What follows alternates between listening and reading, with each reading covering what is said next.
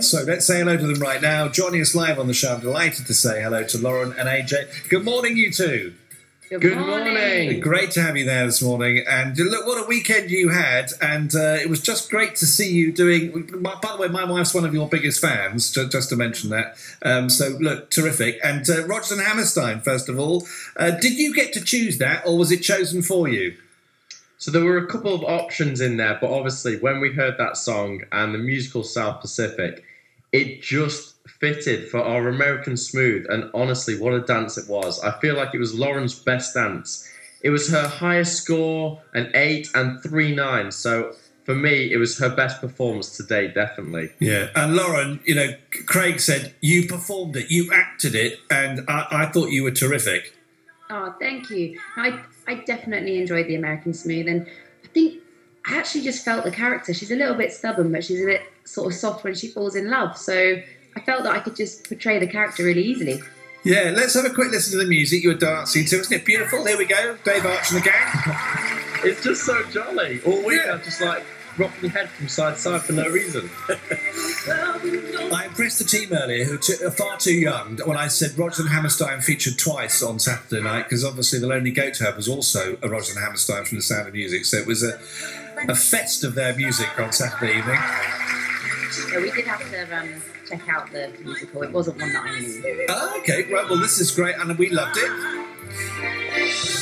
And I've got lots of questions for you, lots of mentions, AJ and Lauren. And Lauren, first of all, Hazel says, who decides what dance you do every week? So not the music yet, but just the dance. So the dances are decided like 2 to 3 weeks in advance. So obviously we all want everybody to have different dances. So it's an entertaining show. So that's slightly out of our hands. Right, okay. And then the music, Lauren, how does that work? Lauren's throwing the question back to me. The music we find out. The music is like 1 or 2 weeks beforehand, and that does come down to our decision.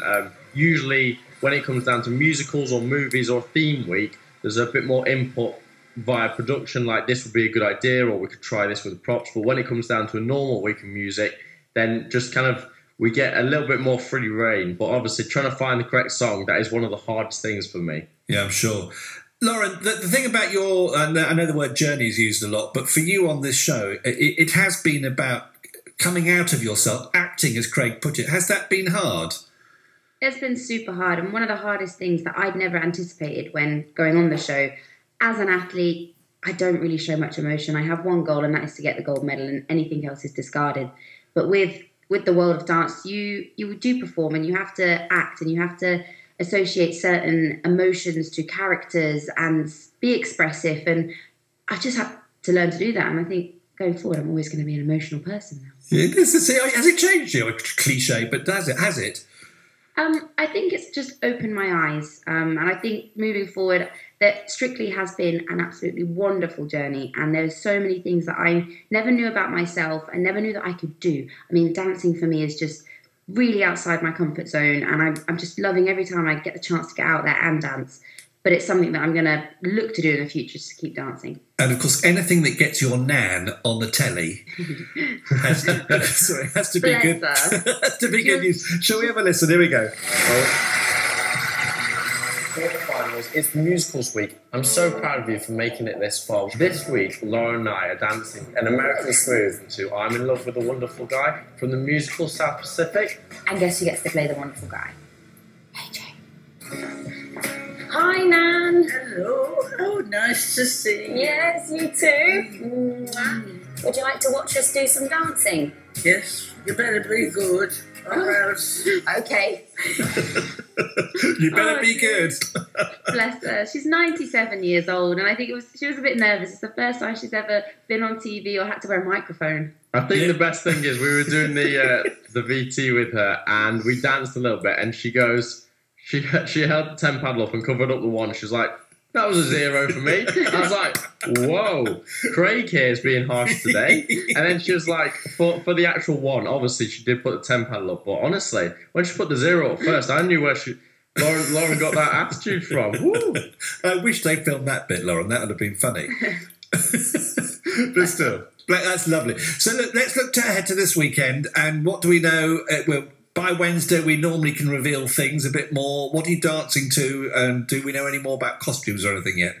So this week we've got 2 dances. It's the semi-final, and our first dance, or well, I would like it to be our first dance, it's our tango. So it's kind of that. I think this is a good one for Lauren because she's very good at getting into character, and it's quite a strong, independent, I'm going to take control type dance. So that works well for her. And then on that complete polar opposite, we have got a samba. So it's that party dance. It travels and progresses around the room, and it's a real carnival feeling. And yes, to be honest, it's just go out there and have fun, isn't it, Lauren? Yeah. Yeah, Lauren's looking at me right now. She's like, yeah, just smile, have fun. So let's talk on both those dances. On the samba, let's talk hips. Any advice, AJ, for Lauren on that? I think it's just to let all your inhibitions go and really just have fun, because when you do have fun, you're able to relax. And when you relax, it allows your body to produce that hip action. And we've got quite a few body rolls in there and kind of back bends, because she seems to... You like a back bend, don't you, Lauren? Yeah, I just sort of throw myself at AJ and then he just whooshes me around. Hopefully you think of it a bit more detailed than that, because, yeah. Lauren, have you become more supple in a different way doing this than to your sporting world? Definitely. My core has gained so much strength, and I normally in like athletics and cycling, you just use your hip flexors and your legs in sort of linear motions. My legs go to the side now; they go around in rotations. Amazing. So I think it's had a positive impact on my triathlon, so that obviously a stronger core, more mobility. So yeah, it's been positive. Incredible. And tango. Let's just talk heads, AJ, because getting that right is important, isn't it? Honestly, you'd be surprised, because yesterday, all we've been talking about is heads yesterday. I'm right. So, promenade position, in that, the terminology to look the way you're going, and a closed position to keep your head out towards, away from your partner. Lauren likes to stay in no man's land at the moment, so we need to make it very clear when her head is open and closed. And obviously, we want that staccato action of it changes from side to side very quickly.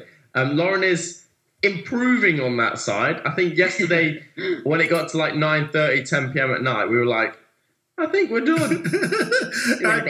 Very quickly, you must say hello to Francesca and Matilda. They are 5 and 3. They're Annie's granddaughters. They go round to her house every Saturday for a Strictly party and sleepover. In fact, Annie even does Strictly bedtime stories after the show. They dress up in dresses that are appropriate for the weekend. So if it's the Halloween weekend, they're wearing that, or the Blackpool weekend, they had lovely frocks on. So what do you want to say, Lauren, to Francesca and Matilda this morning?